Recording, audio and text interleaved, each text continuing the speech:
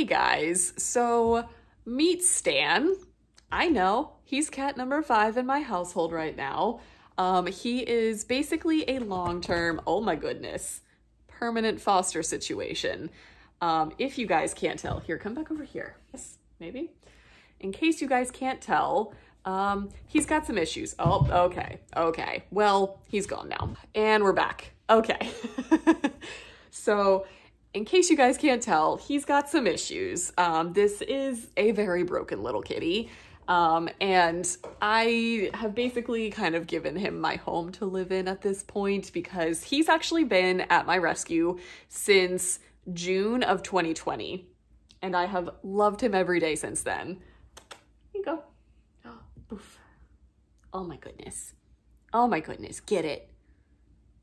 No, you're just gonna roll around and be cute. So Stan actually came to us from Baltimore Animal Control after they received a call about one of the worst hoarding cases that they have ever worked with.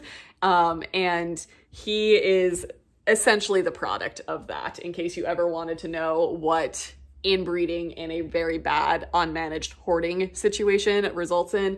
It is Stan. So I will insert pictures and footage throughout all of this video, but if you guys can't tell, he's got little hockey stick legs. So he has what is known as radial hypoplasia, and actually I talked to my vet, and it turns out his one leg has radial agenesis, which basically means the radius and ulna, and this is our radius and ulna in our bone, it's your forearm.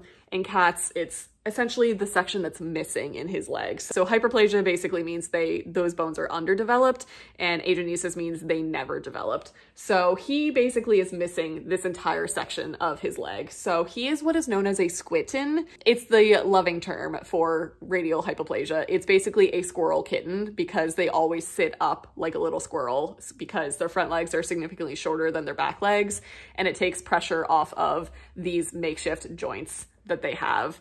And it's the cutest thing ever. Oh, we flung that across the room. So I will put some footage in of him playing and just being the cutest thing ever. So not only does he have radial hypoplasia, he also has a shortened back left foot as well. So the ligaments and tendons in his back left foot are too tight for him to really like stretch his toes out. So he has a shortened back foot. He's got 2 kinks in his tail that clearly had been broken at some point. He also has what is known as feline herpes virus, which is essentially why his eyes are always runny. It's kind of the equivalent of like the herpes virus in humans that only produces cold sores. For cats, it basically means they always have runny eyes. He has an ear tip because he did come through a trap and release program, so they never knew if he was actually going to get a home or not. So in case he were to be released, that's why he has his ear tipped. This cat is a mess, and I adore him to pieces. So he is the cutest thing ever. Okay, and we're back. We got a blue puffball this time. Those are his favorite toys because they are small enough for him. So not only is he severely broken and a crooked little kitten, he's 2 now, obviously. Like I said, he came to us when he was about 10 months old in 2020, so he is about 2 now, which means he basically fits right in with Cricket, Albus, and Sushi. He is the happiest little guy ever, despite having all of these disabilities, I guess you could say. He has no idea that nothing is wrong with him, and he acts exactly like a healthy, normal little cat. But he is very stunted. So not only is he shortened, like all of his legs are very, very short, he is also only 4.5 pounds. So he is basically a permanent kitten. This is as big as he's getting. I will put in pictures to show his size comparison to my other cats.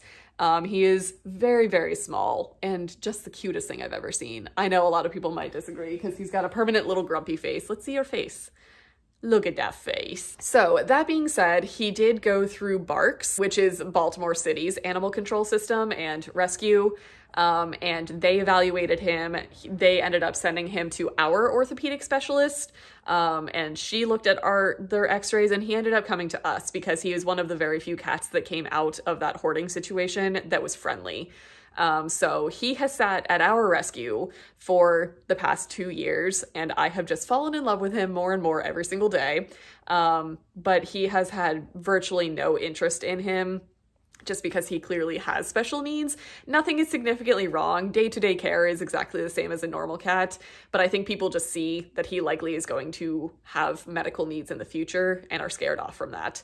So as somebody who works in the field and works directly with all of these specialists and vets, I was just like, well, I already love him a lot. Let's see how he does with my kids, because he's basically lived in our clinic at work for the past 2 years, and he is an angel. I truly think that he came to us to help us through a really rough kitten season last year. We had a really rough kitten season in 2021. And I think it was a direct result of the world shutting down in 2020, and we couldn't do a lot of spays and neuters like we normally do. So we had an abundance of kittens.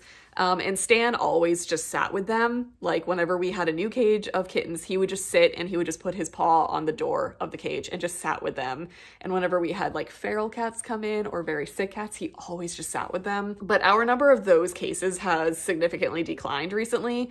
So he's basically just been living in the clinic, and he's a happy-go-lucky dude. He's fine there, but I kind of wanted to give him friends to play with, because our clinic is basically where we keep our senior cats. It's where we keep our medically needy cats. So he's been living with like decrepit seniors for a very long time, and he's only 2. So I wanted to see how he would do with actual playmates who would play really well with him and be gentle with him.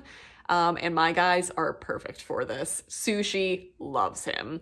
So while I have not, nor will I probably ever actually permanently adopt him, as in sign ownership over to me, he is going to stay under the name of my work, so that he can stay in the network of all of our specialists should he ever need anything.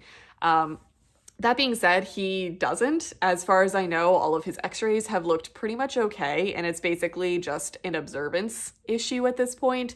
We just basically need to observe him and just make sure his quality of life is fine. But his prognosis is that of a normal, healthy cat. Like, he can live just as long as my other guys. They discussed amputation of these legs because in some severe cases, it's cripplingly painful to walk on makeshift joints like he has, but he has no pain. He likely is going to have arthritis, probably already does have arthritis, so we have him on joint supplements. And it's just a matter of just making sure his little legs don't get pressure sores from where he's walking on them. If you can't tell, he walks a little funky. That's his favorite bed over there because it fits him.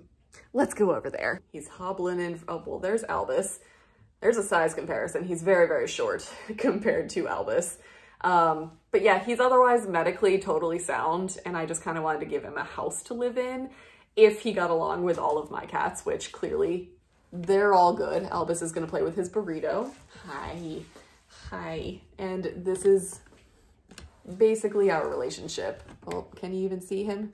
He just kind of flops down and stays like this. But nothing really hurts him. These are okay. This foot's okay. His tail is fine. We're gonna leave? Okay, that's fine. Okay, we'll pan back up. You guys can just see Albus playing with a burrito in the background. That's fine. That's not who we're talking about in this video, but it's fine.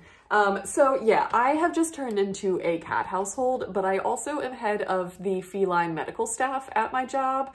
So I kind of have the knowledge and the resources to take care of a cat like this. And also, I just love him to pieces. Like, having to leave him at work and say goodbye to him every single night when I came home was just getting harder and harder and harder. So I just kind of brought him home one night. Didn't really tell my husband. My husband, God love him, is so forgiving of me and has just kind of accepted that he's likely gonna stay here. It's fine. So I just wanted to introduce you guys to him because I figured you guys would like seeing him. I might feature him a lot just because he is kind of a special case.